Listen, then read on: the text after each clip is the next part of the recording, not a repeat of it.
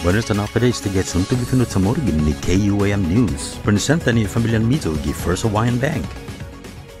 Presisunya ka na di resolusyon ni Paromana para health emergency ni na din magahaga gwasya otro na business ni maatendi ni legislatura. Des na biyo sa mapasa po todo ni Paromana naugatag yung opisina ni magahaga para hufitma. Sumano gini biyo na si Senador Johnson Augustin ni Paromana gway exemption ni naturisa ima sanya di 41 megawatts na genereta entry meet 300 na distansya disti Jose Rios Middle School gizapiti. Mapreba luki di biyo niya si Senador Tony Ada ni deposi empleo ni gobernamento no ma-resign siya no from a drug test at ang giman malago na para masusteni diretson niya para from matsotsultado para gobernamento. Mapasaloki biyo niya si Senadora telo tayo gini nastablisa reglamento para lisensyang business siya ni para from mapega from maguon gi otro lugar. Dyan biyo niya si Speaker Turisto Lahi no sinedi ahensya ni gobernamento dyan private na kompanya siya ni umanagwain ni student kunalifika gi man manadapta. Dyan utumo sa ibiyo niya si Senadora Sabina Perez no ninaimot sa dilanto dyan fetsa iya reglamento para finahandik kinati Crucia.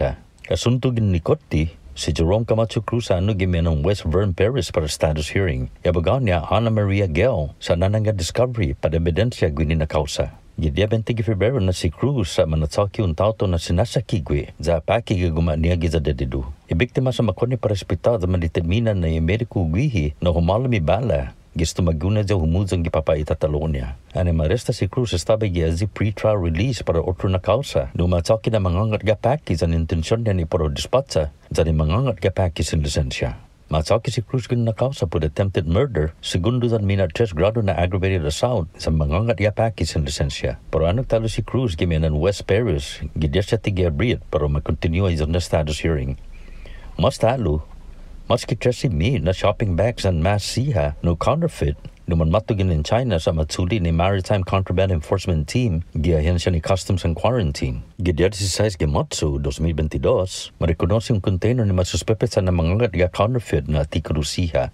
Ma-identifika 625 na counterfeit na trademark na bag nylon siya. Zan 12 30 na counterfeit na trademark face mask siya. Gesti siya na intellectual property rights ni Matsuli ni enforcement na team sa sumano'y trademark Disney, Peanuts, Sesame Street, Hello Kitty, Sanrio, Zan Marvel. 40 na bag siya ni Mantaizu trademark zan mask siya sa ma-release guatigi consignee. Ipamalo siya sa masustete ni customs para ma-disponi hafa para umuzong niya. YouTube na sunto gifinut CHamoru para paugan na matis gin ni KUAM News. Malag na sunto para bayan report. Sa mas talo na grupo ng tax refund sa para manahuzong pago na semana, nubalin mas ki 6.6 milyon pesos para 1,839 na return ni ma-process esta ni Departamento ng Revenue and Taxation. Este siya na return sa para di siya man ma-file antes gidya 14 Febrero sa para 2021 na sakan, numantaylin at si. Para mas informasyon agang yung Revenue and Tax Call Center gi 671-635-1840 Sinalokyo na sa busy contact us na batunis gi sa mizo account gi myguamtax.com.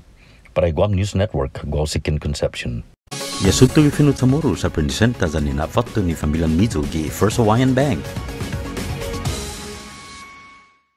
Say hello to the First Hawaiian Bank mobile app, where you get smart insights into your finances so you can make smart decisions with your money. With a daily personalized feed, you can compare your monthly income to spending. That's better. Discover where your money is actually going. You might be surprised. See what's essential and what isn't.